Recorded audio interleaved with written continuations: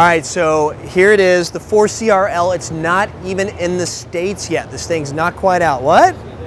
It just showed up. So this arrived in the back dock while I'm standing here doing this video, which is freaking awesome because I thought I was special with the only prototype. Guess not.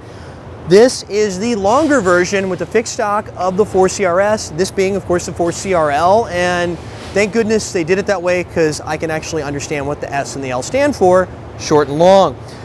Pretty much the same cool features they have on the 4CRS, you just get it in a longer package. The fixed stock, so you have much more battery space. They went ahead and did the small to Maya connector, so most any battery in the market you've already purchased today will fit right in there, and you have tons of room, so you can store a second battery, you can get larger batteries, and you're not dealing with that large type connector down to the small type.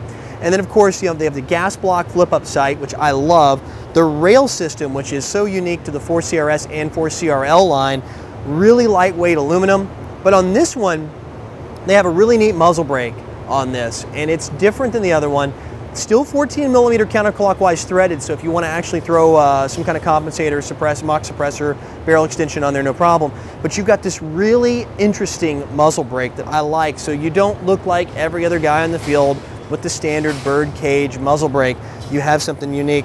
Of course, you do get the flip-up sights, and this one, not having a retractable stock, it's really lightweight. The buffer tube being gone and just having the short post in there, this is probably the lightest of the 4CR series I've seen. Again, so if you're against those heavy guns you see out there on the battlefield and you're running around lugging with all that extra weight, this one is going to be it. Or even better, if you run like a grenade launcher or something and you put it on the front to add that extra weight, you can get this and bring that weight down. So pricing is going to be right around or a little below that 400 mark, pretty much on par with the 4CRS. And like all of their top tier guns, you get a 1-year warranty with this. So keep your eyes peeled. This is another one that's going to be on that Christmas list for 2012. It is the 4CRL by Elite Force.